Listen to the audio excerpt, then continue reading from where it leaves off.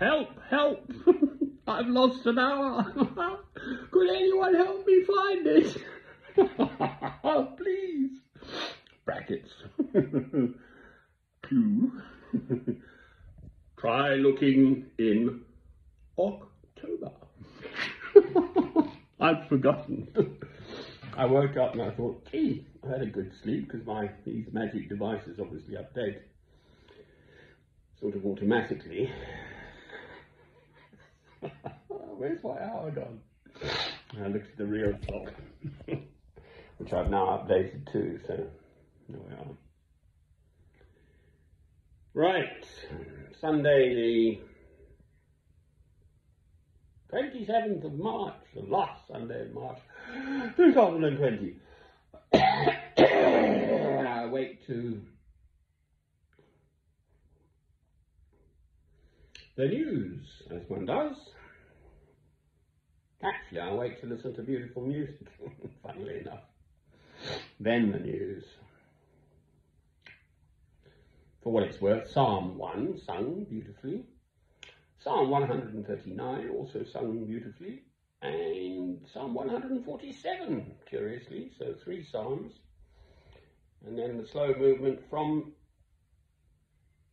Schubert's quintet, is it? And then the news.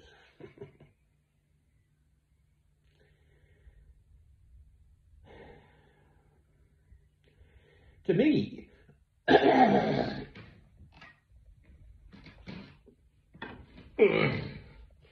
I have 2 staffs. Are they staffs or staves? Anyway.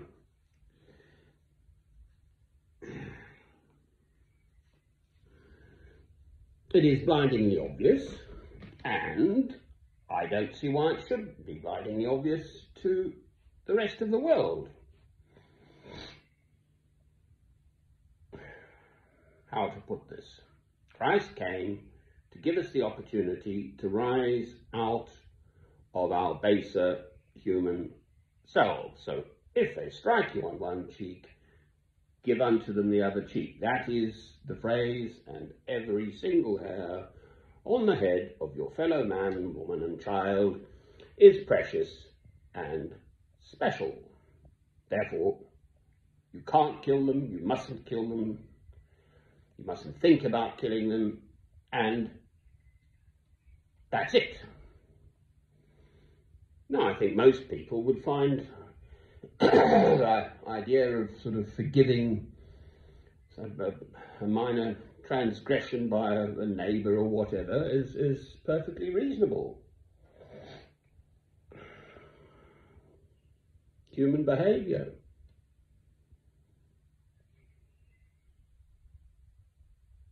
The news, of course, is unreservedly behind, as it were, the whole of the NATO countries, so the whole kind of Western Christian world, and sermons will be preached and so on and so on and so forth throughout the world, today, Sunday.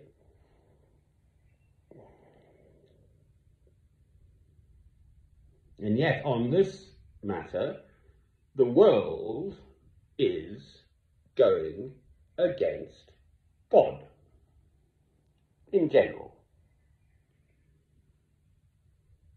against the teaching that Christ brought us to show us how to rise above our baser human selves. Especially this, my country, England. Our past is appalling. I'm not going to go through a litany of the atrocities committed by the English around the world. And in God's name, that's the bit that really hurts. But the knee-jerk reaction is, and one can understand it,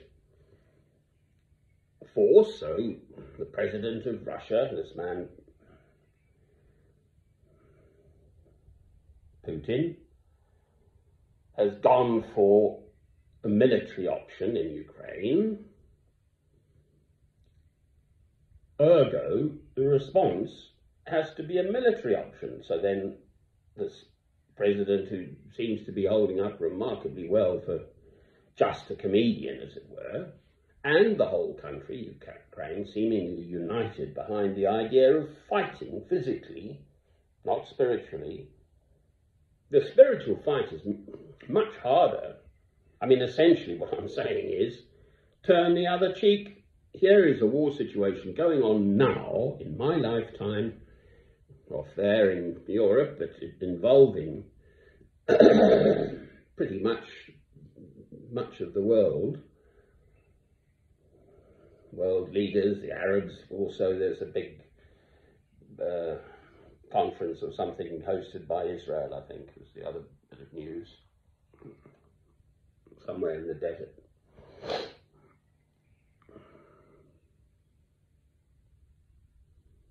Not to use all these vast arsenals of weapons we've got. Well, the classic argument about violence is if you're attacked in your home and the person is going to kill your wife or something, you reach into the drawer of your desk and pull out your pistol and shoot them. Well, just for starters, I wouldn't dream of having any kind of weapon anywhere of that nature. I've got weapons on the ends of my arms, for heaven's sake, hands. If with ill intent, a human being is very capable of killing another human being with their bare hands, not strangling either. That's probably another way of doing it. I think I know three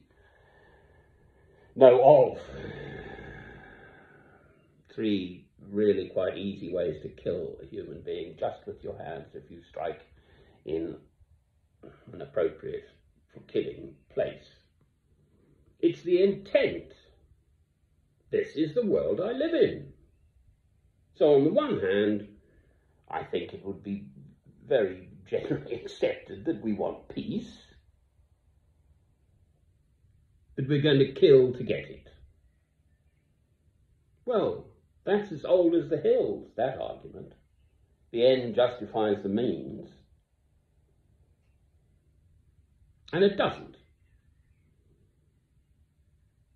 If you're standing there in peace with a trail of blood behind you, all the people you've killed to get your peace, you and yours possibly, well, I'm sorry, no good. But that is seemingly, certainly amongst the powers that be, the authorities, the leaders of our world, absolutely the kind of knee-jerk reaction, and I just utterly disagree. Where are all the people, the sensible ones? As in, it is now widely accepted in the West, I think, but England now, Chirac of France was always against it, the second war in Iraq. The indiscriminate slaughter of countless tens of thousands, I have a figure of 1.5 million people, civilians killed in Iraq, so we, the West, could just control the Middle Eastern oil flow from Saudi Arabia and so on, and elsewhere around there, Persia as well, and Iran, and I don't know, Iraq, and perpetrated by the West in my lifetime. Well, there are consequences. You create martyrs.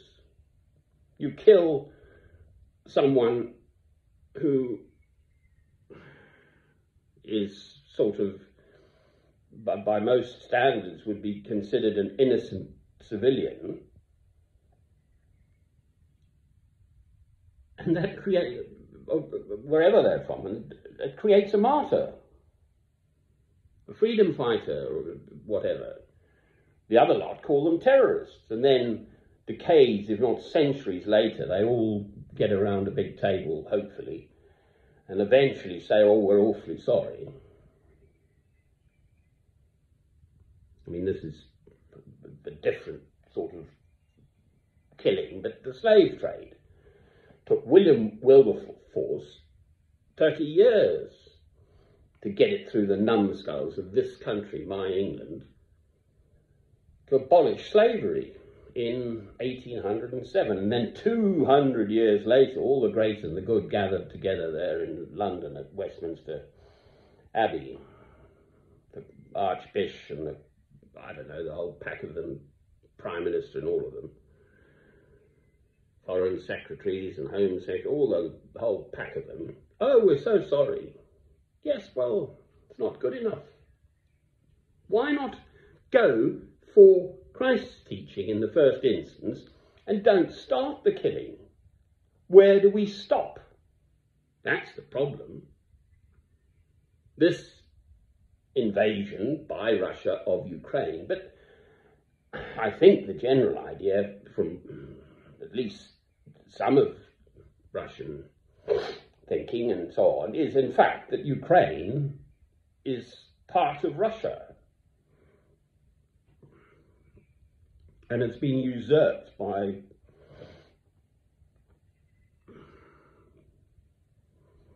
I caught the snippet old Radio 4 doing its stuff again. I didn't actually listen to the whole programme, but I understand that Poland, as now constituted, used to be, I think the figure was 5 times the size it is now, so including territory from Germany and, I don't know, Belarus and Russia and all the rest of it.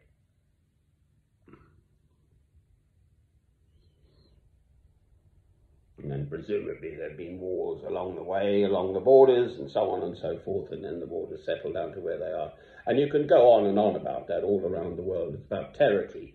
Christ says, if they want what you've got, not only give them what they want, but give them more. Those are, I'm paraphrasing, but those are Christ's words, and it's very hard. I mean, relatively, here I am sitting in this magnificent material comfort. It's not quite a £500 million super yacht with gold loo roll holders and the like. Well, it's definitely not one of them, but relative to much of the world's population, what I have here is munificence. Fresh, clean drinking water, obviously electricity, gas, shelter, peaceful outside. It's a beautiful starlit morning. Sound of the birdies waking up. No likelihood of there being any, well, hopefully, any bombs going off in jolly little old Alnwick in the middle of Northumbria. Not that that's why I'm here. I'm here for the saints, St Aidan, St Cuthbert, the Venerable Bede, King Oswald and so on, back in the first millennium. That's in my spirit. But that's just funny old me. And many others, Christians. I've spent a lot of time down in St Albans. I'm just going through some of my old films and stuff when I was galloping all around the world and around Europe and whatever. So I've had a jolly good look at the rest of the world too, physically, practically. I've been in pretty much all the English-speaking countries and so on and so forth. Lived there, not just visited. So St Alban, the first British martyr, a Roman centurion, so a soldier, and saw the light of Christ and then refused to kill. And I was there on the 100th anniversary, 2018. So the 100th anniversary of 1918, Armistice Day, November the 11th, or that weekend, or whenever it was. I think it was the weekend before, actually. In fact, I think it was October the 25th, the actual. I did a huge Sonna Lumia and just endless queues of very nice, predominantly white, middle-class, nice bunnies, the sort of family I come from. So I'm not mocking. That is the sort of area it is. All commemorating the end of the fighting in the First World War, which of course was spoken of as the war to end all wars. And yet ever since, there's been a war going on somewhere around the world. I'm afraid I found myself watching a YouTube video. I don't know where these things come from because I don't generally look at the military stuff, but it was a rocket launcher, that thing that takes out tanks, and how clever and smart it is, and how they're developing it into a cleverer, smarter one, and so on. So, it's philosophically absolutely crystal clear. If you live by the sword, you die by the sword. That's sort of from the Bible. I'm sure the Greeks knew very clearly this argument. So going back 2,000 years and more, 3,000 years, whatever.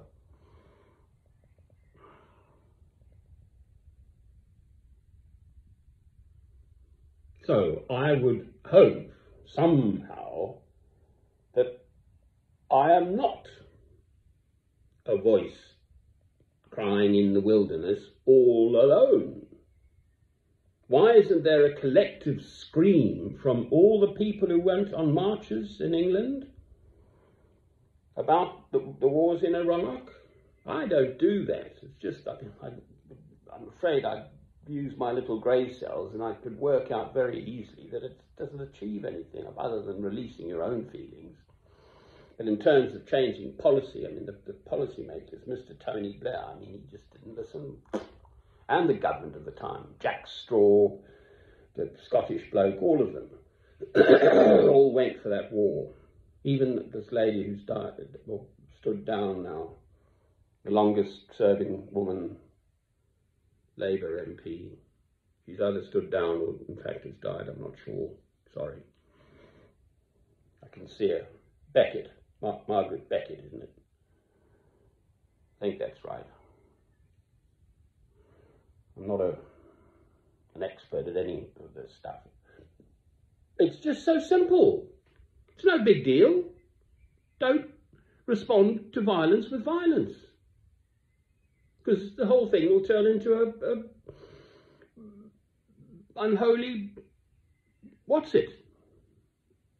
And yet that was the news, basically.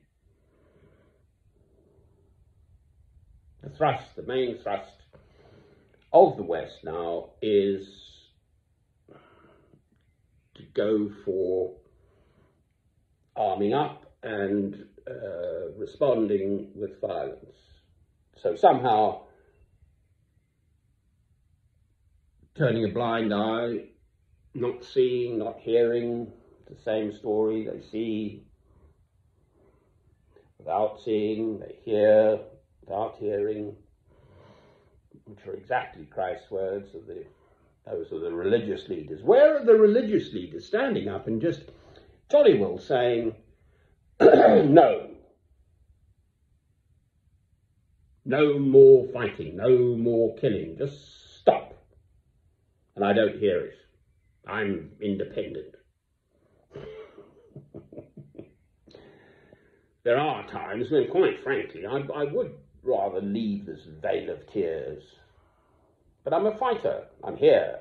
God's put me here in this earth.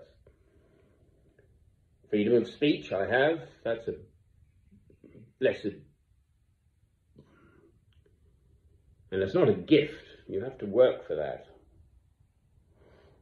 But it is a major matter in the world now, as it is.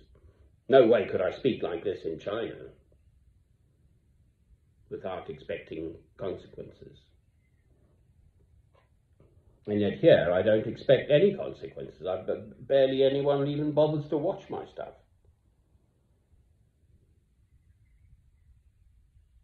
So it's a sort of blessing in a way. I'm sure there'd be many people who would wish to silence me speaking like this.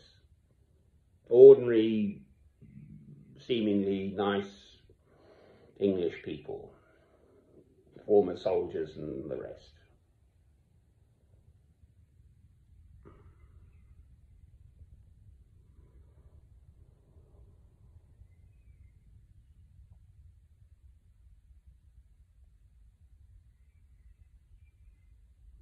Listen to Christ.